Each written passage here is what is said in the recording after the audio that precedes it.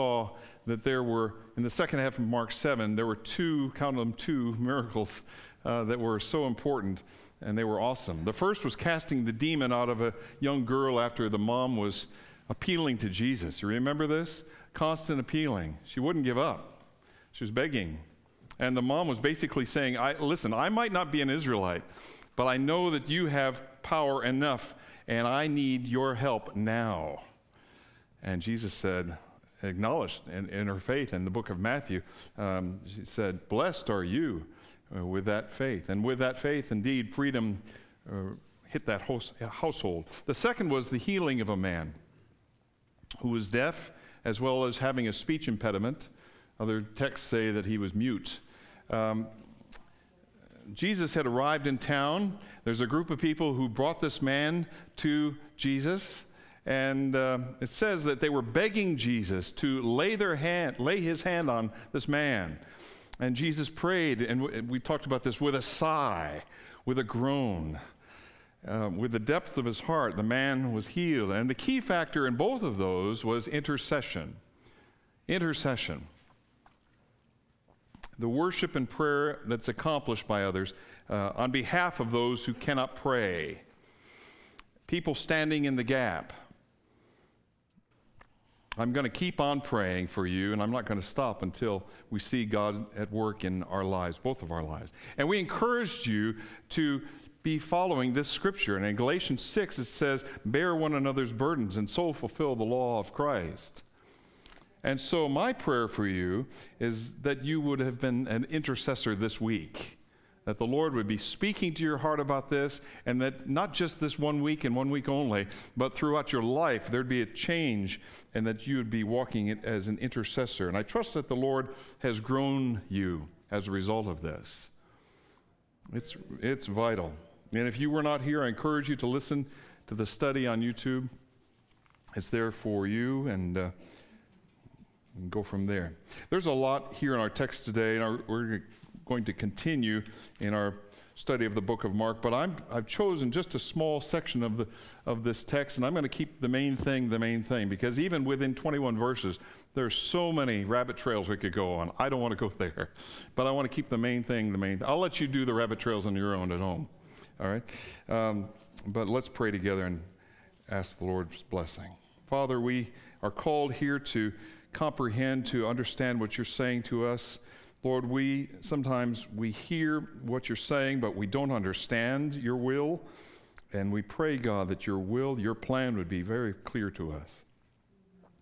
And Lord, we know we make mistakes. We know that we're sinners. But Father, your will, your plan, your direction is perfect. And so, Lord, help us to understand it today. Help us to hear your voice and to walk in it. Thank you for your faithfulness. Thank you for your goodness.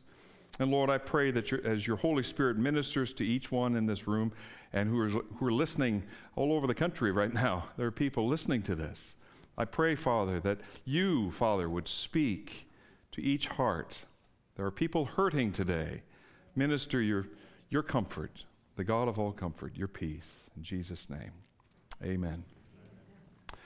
So, to set the context a little bit, previously we read about Jesus traveling 120 miles, most of that by foot, and he started his trip out in Israel. You can see this on the map, and he started going northwest to this pagan land, this area called Tyre and Sidon. That's today's Lebanon. Is that area, right up on the coast of the Mediterranean. And then after ministering to the mother and the young daughter, he said to his disciples, hey, time to head south. So they head southwest, and they go to another Gentile land, which is called Decapolis. It's a region of 10 cities, Decapolis, 10 cities. It's a country within a country. It's interesting because they had their own army, they had their own court system, they had their own currency and money. They even had their own culture and how they did culture and life. And it was a country within a country. And we remember this place as the place where the demon-possessed man, back in chapter 5, was told by Jesus, go back to your family and friends and share what has happened in your life. Go back to them and talk about it. And that's exactly what happened. He was a missionary to this family. And so Jesus and the disciples are now in Decapolis, and it's on the east side of the Jordan River, which is Gentile land. And our text today begins with the feeding of the 4,000. You've heard of the 5,000, but this is the feeding of the 4,000. So some scholars actually think that this is the same miracle as 5,000 versus 4,000. They just kind of got the numbers mixed up. Different time, so forth. We read the other one in chapter 6. But in fact, Jesus even verifies later in today's text that these were two unique events. And before we read this, I just want to highlight a few of the key thoughts for you to keep an eye out for. The first miracle was in Israel. The second miracle was in Gentile land. The first miracle had 5 loaves and 2 fish, and that was from a young boy, his lunch. The second was 7 loaves and a few fish from the disciples. The first event had fed 5,000 men. The second event fed 4,000. The first had 12 small lunch baskets left over. The second event had 7 large baskets left over. And there's more and more details. I could fill up a couple of pages here, but that's some good, strong highlights for you to just get your fingers around. That gives you the idea. But they were definitely two unique events. They're not the same events. Not the same. It wasn't just repeated. Let's pick it up in Mark chapter 8, verse 1. Here we go. In those days, the multitude being very great and having nothing to eat, Jesus called his disciples to him and said to them, I have compassion on the multitude, because they have now continued with me 3 days and have nothing to eat. They've been listening to Jesus for 3 days, and now he just felt bad for them. Not that they had to listen to him go on and on, but he just felt bad for them. They must be tired. They must be hungry. We get the idea that they were patient here for 3 days.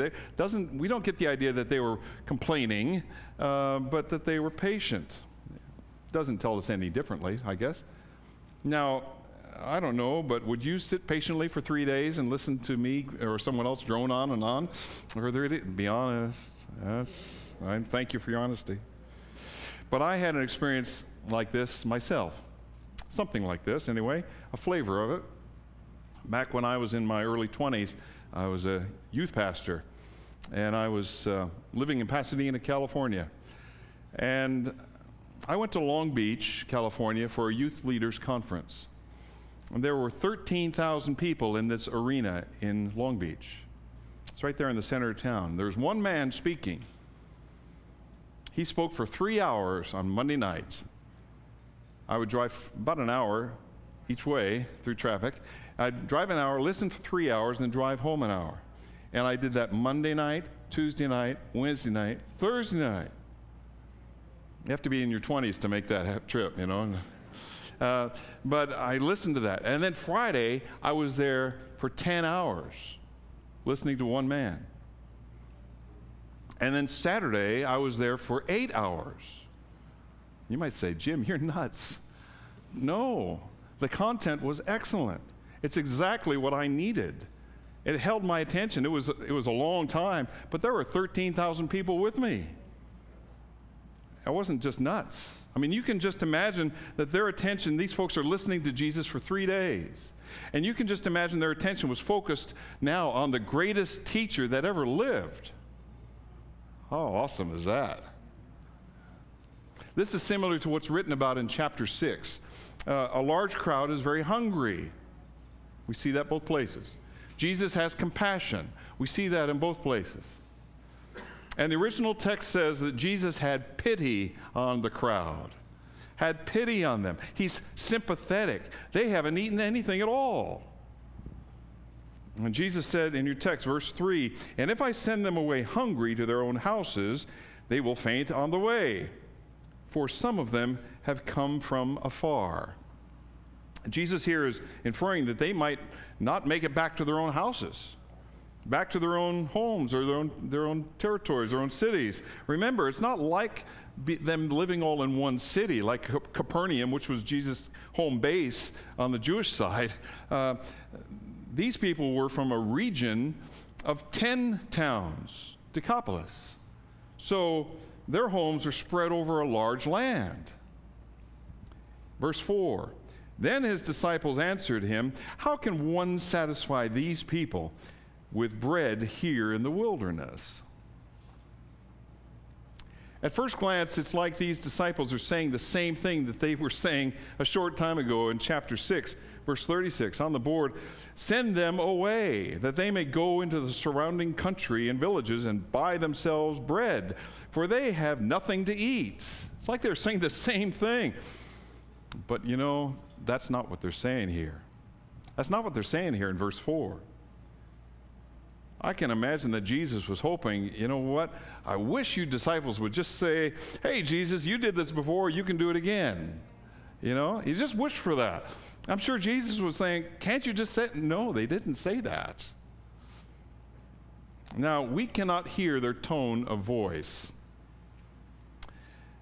So it's either a skeptical statement that they're making, or maybe one of prejudice, or possibly both.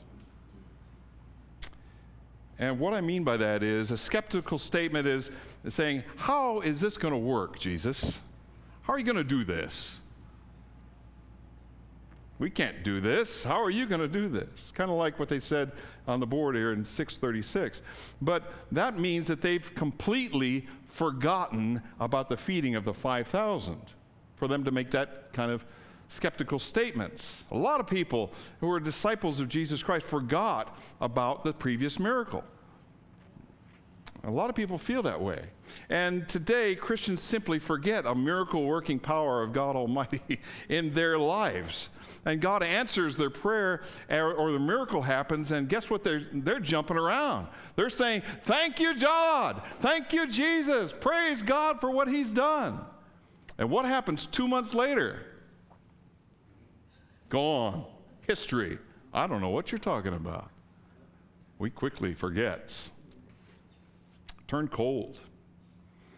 I think of the children of Israel while Moses was up on the mountain getting the 10 Commandments. And in Exodus 32, the people were growing impatient. They said to Aaron, they said, make us gods, small g, make us gods. What did they do? They created this gold calf to be their idol. I got to have something to worship.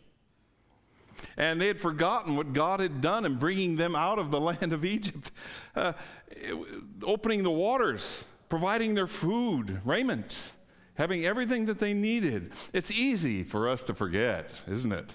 It's easy for us just to, I don't know what you're talking about. What God has done, and more importantly, what God is doing in present day. Look what God is doing. We can easily just boop. But David sang the song in Psalm 103, bless the Lord, O my soul, and forget not all his benefits. Don't forget them. Don't forget. We should never forget what the Lord's doing, ever, what he is doing. But interestingly, that's not the word choice here in this text today. We need to consider the original text in our context today. When the disciples said, how can one satisfy, in your text, how can one satisfy these people? The original text for the word these, follow me on this, is an accusative case, which means that they're referring to a direct object, which means that they are talking about the people. These people. Which in the Greek simply means that these disciples were more concerned about who the people are, if they're Jews or Gentiles, than if Jesus could feed them at all. It's not about if Jesus could do it, it's about who they are. Because Jesus, well, in the accusative case, this is leaning towards a question of prejudice. And a lot of the past few chapters have been about Jesus trying to get people to understand, get the disciples to understand specifically about one simple truth, that Jesus is the bread of life. That's the focus. The disciples had participated in Jesus feeding 5,000 people. They were there, but now Jesus has compassion on 4,000 Gentiles. That's different. We only have freedom from prejudice when we unify under the simple fact that Jesus is for all of us, every one of us. Amen. And I thank God for the bread of life that's available to the Jews and the Gentiles, for all of us. So is mankind in our text forgetful, or is mankind prejudiced? Since we can't hear the tone of voice, I'm going to go with both. I see both in our text today. And we'll see later in our text how that works out.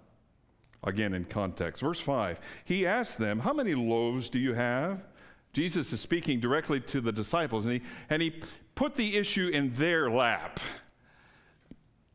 Hey, disciples, what's in your hand? Last time, Jesus was talking to the young boy about the young boy's provision of that lunch, right? That's who it was. This time, it's their own supply. It's their own, hey, what do you got in your hand? We've heard that question before in Scripture. Exodus chapter 4, the Lord said to Moses, what is in your hand? Remember? And Moses said, a rod. And the Lord said, cast it on the ground. God gives us exactly what we need, and it's our choice to use those tools, to use those talents, use those gifts, or not. So the disciples respond in verse 5. Look at it. They said, 7 loaves. So he commanded the multitude to sit down on the ground, and he took the 7 loaves and gave thanks, broke them, and gave them to his disciples to set before them. And they set them before the multitude. This is very similar to what we saw in chapter 6. Jesus always starts with one thing, give thanks. This is not, please bless my food.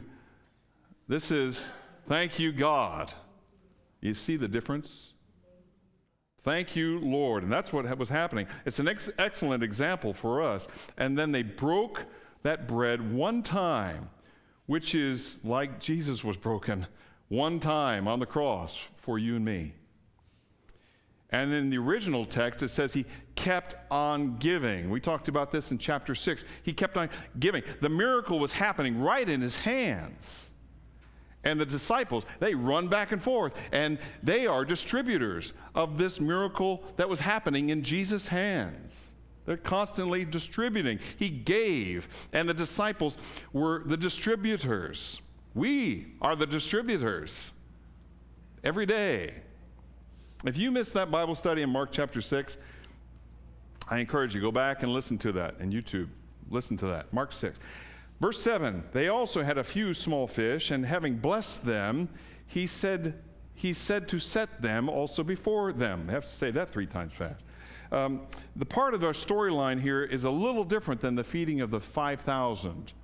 And for some reason, the fish, they didn't come into the picture until after the bread is multiplied and distributed. And I thought about this for a long time, and I just can't tell you why that is. Some have said that disciples needed to see what Jesus was going to do first. We're going to check out what he's got first in mind with those bread, and they weren't going to give all their bread to Jesus until they could check him out first. Well, what are you going to do with that, Jesus? Let me see first, you know.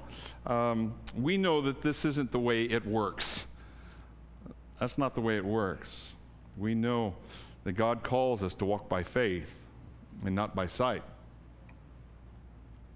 So while I believe that I need to follow God with everything I am and everything in my life, I'm not sure I agree with the idea that what's happened here with the fish is in that way because of one simple thing. Our text doesn't specifically say so. It doesn't say it one way or another. So I'm not going to be dogmatic about one way or another on this, but it's a unique difference between chapter 6 and chapter 8 to make note of. Verse 8, so they ate and were filled and took up 7 large baskets of leftover fragments. Now those who had eaten were about 4,000. This is a cool thing that happens at the end of the meal. I mean, they gather more bread than they started with. It's not that just everybody was full. It was like, that's pretty cool. That happened at the end of chapter 6. It's awesome. It's awesome to see. The first miracle had 12 baskets, remember? 12 baskets of leftovers. That's the original text. It's like a small lunch bag sandwich basket. It's not a very large basket. But the second time, this 7 large baskets, this is like the size of a hamper, like a laundry hamper. The original text, it tells us that it's really large, like one of the large baskets that are used to lower Paul down over the wall of Damascus in Acts chapter 9, verse 25. You can read that on your own. But everybody was filled to the gills. Everybody's got plenty, thank you very much. And there's leftovers, plenty to spare. We had a nice dinner at our home last night, and the refrigerator's full, and I've got lunch now for all week long. You know what I'm saying? That's what they had. They had plenty. Verse 9 continues, and he sent them away, immediately got into the boat with his disciples, and came to the region of Dalmanutha. So the people are spiritually fed for 3 days. They get plenty there, and now they're physically fed. And this is the compassionate Jesus, who has no problem at this point sending them away. He did before. That was an issue. But now, no problem at all, because they are fed physically, spiritually. And Jesus and the disciples, they crossed the Sea of Galilee, and they head west on their way to Dalmanutha.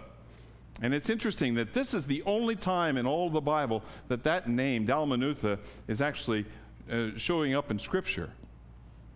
Actually, Mark's gospel says that Jesus went to the area of Magdala, which actually is the same place. Same place. Dalmanutha was the ancient Greek name of the same place. And this Dalmanutha, or Magdala, is notable for really one simple reason. There's a woman named Mary Magdalene. You remember her? She's one of those people with a rough past, a sordid past. And the one who Jesus cast out 7 demons from her life. She later follows Jesus and was the first person to see the resurrected Jesus after 3 days in the tomb. Pretty cool place. Pretty cool in her life what God had given her. So this Mary Magdalene is from Magdala. You can figure that out. And so she's different, very, very different compared to all the other quote-unquote religious leaders. Why? Because of her humility, because of her love for the Lord. These religious leaders, they weren't there.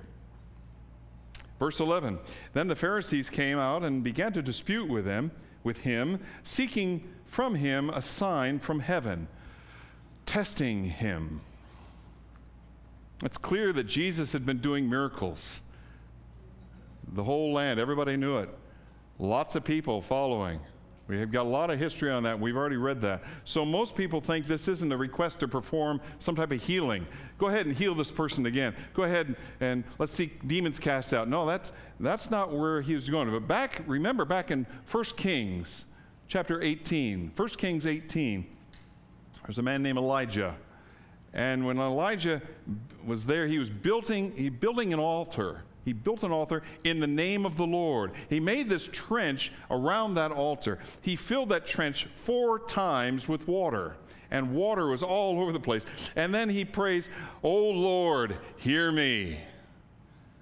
Verse 38 picks it up. Then the fire of the Lord fell and consumed that burnt sacrifice, and the wood and the stones and the dust. And it licked up the water that was in the trench. Now, when the people saw it, they fell on their faces, and they said, "The Lord, He is God. The Lord, He is God." Now that is a sign from God. But these Pharisees in verse 11, they weren't just meeting Jesus at the shoreline and saying, hey, friend, come on in. Wasn't a fine how do you do at all. It was not a friendly encounter. It wasn't. Your text says, they came out and began to dispute with him. And then at the end, it says that they were testing him, which is translated, they were tempting him. These Pharisees were tempting Jesus Christ to perform a miracle and some sort of sign. And who does that remind you of?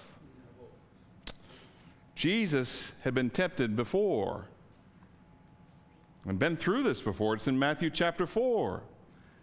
When Satan was tempting Jesus to do something. Go ahead and you do something, Jesus. Verse 3, if you're the Son of God, command that these stones become bread.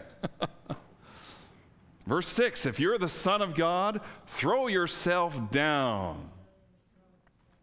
And verse 9, all these things Satan says, I will give you if you fall down and worship me. I wonder if we've ever been tempted to do anything that's out of bounds. Sure we have. Every day. Every day. I mean, we face similar temptations every day, and they're all summed up in 1 John. For all that is in the world, the lust of the flesh, the lust of the eyes, the pride of life, is not of the Father, but is of the world.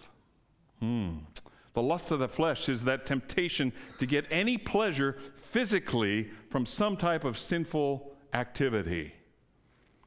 Things like sexual sin, drug use, even gossip. The list goes on and on. Any pleasure physically, and that the Bible says is out of bounds. That God's word's clear. God's word's very clear on this. That there are things in my life that if I go there, it's going to hurt me. If you go there, it'll hurt you. Ephesians 5, but among you there must not even be a hint of sexual immorality or any other kind of impurity or of greed, because these are improper for God's holy people. Not even a hint. The second statement is the lust of the eyes, that temptation to look and to keep on looking at something that we shouldn't be looking at, to keep going. It's coveting something with my eyes. I want that. Something that's got visual appeal. I want that. But I can't have that. In the 10th commandment, it says in Exodus 20, you shall not covet. And if we're staring, if we're wanting something or someone that God has not given to us, that is lust of the eye. Something like pornography. Looking at someone who is not yours. Coveting of money. Wanting somebody else's money, somebody else's job, somebody else's wife or husband. Flirting with someone who is not my wife. Flirting with someone of the opposite sex who is other than your mate. Unless God has given you that person, that item, the simple command is, don't go there. Just don't go there. And the third is the pride of life. It's that sinful temptation that pushes for more power, more glory, more me. Yeah. If we have an issue with the pride of life, we're saying, I want to make a name for myself. It's me. I want to feel important. Jesus said in Mark, whoever desires to become great among you shall be your servants. Jesus is really saying here, if that's what you want, you get there by serving. And what happens when we serve? Our heart changes. God changes me from the inside out. And no longer is it about me, it's about Him. I don't think it's breaking news to tell you that temptation is challenging. I don't think that's a surprise, but God always provides a way out for this temptation. Always. Look at 1 Corinthians. No temptation has overtaken you except that which is common to man. And God is faithful. He will not let you be tempted beyond what you can bear. But when you're tempted, he will also provide you a way out. So what? So that you can endure it. And so be encouraged. All of us need to be encouraged. We will all walk through the fires of temptation. But you know what? God is faithful. And we will not go through anything that's too tough. God will always make a way where there seems to be no way. So back to our text in verse 11. Jesus shows up on the shore and he says, "Hi guys," to the Pharisees. They don't respond in the same way. They seemed a little bit miffed. And they want Jesus to show them a really big miracle. Come on, showtime here. Not just another healing like we've seen. Verse 12. But he sighed deeply in his spirit and he said, "Why does this generation seek a sign? Assuredly, I say to you, no sign shall be given to this generation." Jesus is saying here, we're not doing this. We're not going here, guys. And he knew that these religious leaders, they were setting themselves up as his enemies. They were interested in themselves. They were not interested in following him. That's not where they were going. They just wanted a show. They just wanted to have their own issues. It was about their own pride.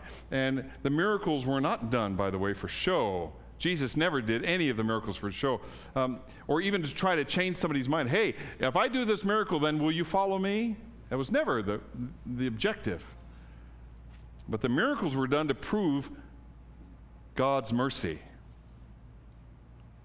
The miracles were done to show his love for his people. Jesus is all merciful.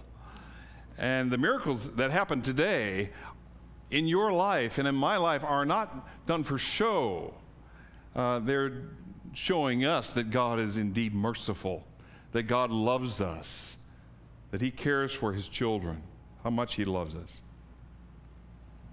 So verses 1 through 8, Jesus is caring for all of these people, has compassion on these people, these Gentiles, surprise, surprise. Then verses 9 through 12, Jesus is being tempted by these religious leaders, and he's saying, you know what, we're not going there. And now picking it up in verse 13, these next few verses for me are at the heart of the text here today. Verse 13, and he left them, that means the Pharisees, and getting into the boat again, he departed to the other side. So this time he's heading north again to this area called Bethsaida, which we'll read about next week, Lord willing. Verse 14, now the disciples had forgotten to take bread, and they did not have more than one loaf with them when they got in the boat. This section is not about forgetting bread or, oops, we got to make some more. That's not what this is about. This is a very important verse, however, because it sets the stage to what is most important and where people's minds are focused and what people think about.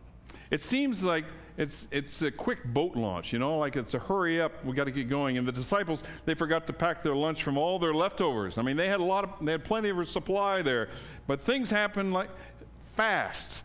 And when things are happening in a hurry, sometimes you just forget, right? You just forget.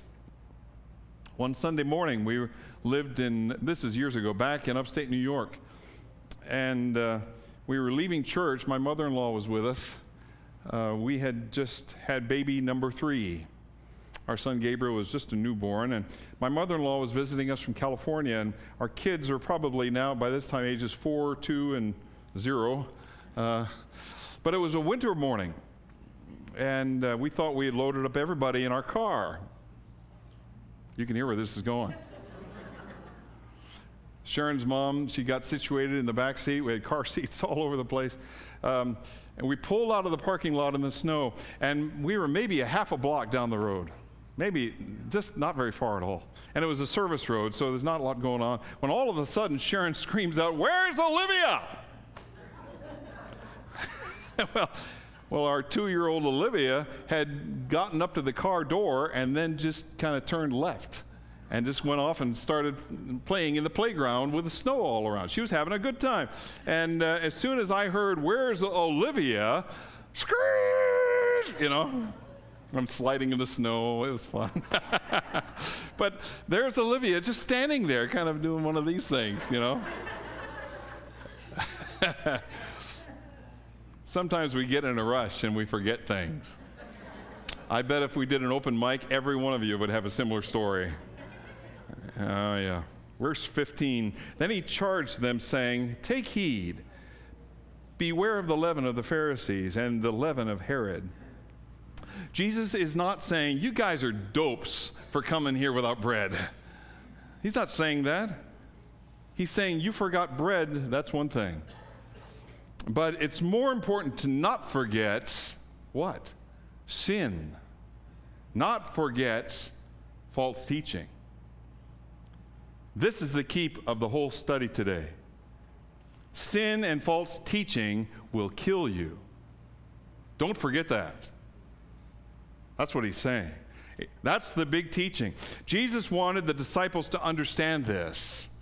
And he said, "Take heed, beware of the leaven of the Pharisees and the leaven of Herod." Jesus is saying, I don't care that you forgot about the bread. I do care that you pay attention to what is really important. And Jesus really, really wants them to understand this. Understand what? First, a few definitions. Leaven is a pinch of yeast or leftover dough from a previous batch if you were making sourdough bread. That could be used for the entire lump of bread area, of dough to rise, to puff up. So you probably know that it only takes a little bit of yeast to have an effect on the whole loaf. It permeates. It spreads. So the leaven in the Bible is seen as a picture of sin, a picture of evil. And it just takes a little bit of that sin that gets inserted in my life. And it grows. And that sin grows. And it grows. It takes over my whole life. Jesus said, beware of the leaven. Watch out for any of the evil way of the Pharisees and of Herod. Beware of that. That means pay attention and be thinking about the sin of the Pharisees. What is that path of the Pharisees? Well, like leaven, it grows and rises, right? It grows and rises. Sin is always growing. Sin will be in my life. And in the leaven of the Pharisees is that continued growth of legalism. That's who they are. We talked about this at length a few weeks ago. We just know that legalism will overwhelm. That Pharisees wanted people to follow rituals. And they were, the big H word, hypocrites. A lot of people didn't like it when I said that word because they were like, whoops, he's talking to me. Their sin was not going to stop. The sin was going to continue to permeate. And they were not interested, these folks, in God's mercy. But instead, they wanted God to show his power. Go ahead, God, show your power, Jesus. And at their command. If I tell you to do it, Jesus, you will do it. Their belief system was full of leaven. I mean, it was permeating everything that they did and said. Jesus said, beware of this legalism. Beware of the hypocrisy. Watch out. And don't think being religious will get you anywhere. It's not gonna. In fact, their thinking is full of sin. And it will spread throughout every area of your life. And he's asking them in context, do you understand this? Do you get it? Jesus said, beware of the leaven of Herod. Remember the Herods back in chapter 6? We had a family tree up on the screen for you. And we could see that Herod Antipas and the family, they were trying to bring about this righteousness through this political rule, this control. And Herod Antipas and his wife Herodias, wife/niece/sister-in-law, they were the ones who killed John the Baptizer. And they were all about getting more power and more authority, getting what they wanted when they wanted it. And yeah, they got what they wanted all right, but you know what else happened? Where did it lead them? Suicide. Untimely death. And Jesus said, beware of this grasping for control. Watch out. It is a spreading sin. Thinking that you're doing what's right on the inside when in fact you've got more and more sin in your life. And the lust of the flesh, the lust of the eye, the pride of life, that sin that keeps growing inside of you, like leaven, it will tear you down. And guess what it says? The wages of sin is death. And he's asking in context, do you understand? Do you get it? This isn't about Jesus, about these guys forgetting God and his power. It's not that they forgot. It's about our choices. It's Jesus saying, beware of legalism. Beware of worldly compromise. Because neither of these will bring about peace and joy. It just won't go there. It won't happen. Verse 16. And the disciples, they reasoned among themselves, saying, it is because we have no bread. Oops, we don't have any bread. We forgot it. You were supposed to bring it. It's like they didn't have anything in the glove box or something, right? All they had was enough for one loaf. And the disciples really thought that Jesus was giving them a talking to about this physical leaven. It was all this physical, all because they forgot the bread. No, that's not it. Wrong answer. And Jesus is talking about spiritual ideas here and not about physical bread. And they weren't putting any of this together. I mean, here's Jesus, and he's asking now a series of questions, 9 of them in all. Look at your text, verse 17. Jesus, being aware of it, said to them, number 1, why do you reason because you have no bread? Number 2, do you not yet perceive nor understand? Don't you get it? It's almost like Jesus had to get in their face because they were acting like they didn't understand. Number 3, verse 17, is your heart still hardened? Number 4, having eyes, do you not see? Number 5, and having ears, do you not hear? Number 6, and do you not remember? I mean, look what Jesus has already done. And this is one of those times where we wish we could hear the tone of voice. I mean, is Jesus angry? Is he frustrated? But I can't believe you guys. Is he thinking that they're acting like children? Verse 19, number 7, when I broke the 5 loaves for the 5,000, how many baskets of fragments did you take up? And they answered to him, 12. Number 8, also when I broke the 7 for the 4,000, how many large baskets full of fragments did you take up? And they said 7. And verse 21, number 9, and he said to them, how is it you do not understand? How do you not get?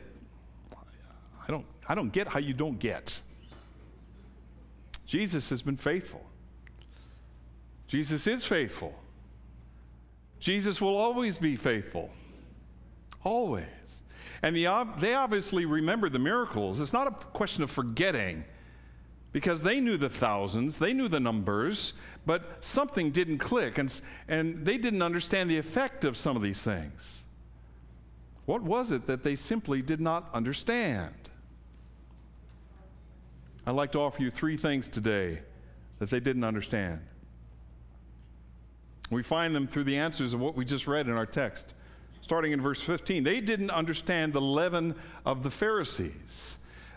That is the false teaching, the legalism that can grow in a person's life, and it can take many forms, including hypocrisy, rules, regulations, religiosity. So to truly understand what God wants me to know, I should prayerfully be asking the Lord, Lord, like leaven, what areas in my life am I allowing sin to grow? Lord, is there any legalism that's growing in my life? Lord, in my mind, in my heart, am I letting traditions rule my life? This is important. God wants us to understand that allowing sin in my life that will grow in my life will put a stranglehold on my life. It'll put a stranglehold on us. So we need to ask God to show us, to reveal to us, to help us understand, to confess that sin, repent and turn around and run. Number 2, the leaven of Herod, from verse 15. That is the false teaching, this political rule and compromise. And to truly understand what God wants me to know, truly, I should be prayerfully asking the Lord, Lord, what areas in my life am I trying to control? Am I trying to have more power and more authority instead of humbling myself before you and Almighty God? It's important that God wants me to understand that controlling my life will get me zero. That will get me nowhere. So we need to ask God to show us. Show us, Lord. Reveal to us. Help us understand when we're letting this sin of pride come in, this control to rule over me, and giving that sin space to grow in my life because it'll strangle me. It'll kill me. Lord, help me to understand what's happening. I confess that sin to you, God. What else did they not understand? Number 3, the hard heart. From verse 17, and God is asking if they still had a hard heart. Do you have a hard heart? And maybe that's why they didn't understand what he's saying, because their heart was seared. Hard. A hard heart is that heart that's failing to remember all the good that God has done for you. All the goodness of God that leads men to repentance. And for us to truly understand what God wants us to know, our prayer should be something like this. Lord, what has my heart grasped? Why is my heart so hard towards you? Lord, just reveal it. Show me. Why is my heart so hard? And what can be done, Lord, to soften my heart? What do you want to do? Because this is important. This is a big deal. We can see that there's a straight line between a hard heart and our relationship with Him. God, show us when we're forgetting what you have in mind, all the good that you have done, all that you've done. I ask that the water of your word would soften my heart, like hard clay would now be softened. The washing of the water of the word of God would take over, and that you, Lord, would take first place. I confess my sin to you. Let's spend some time in prayer.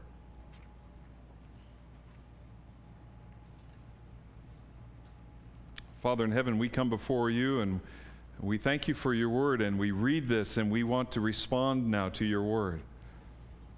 We honor you, we worship you as our God.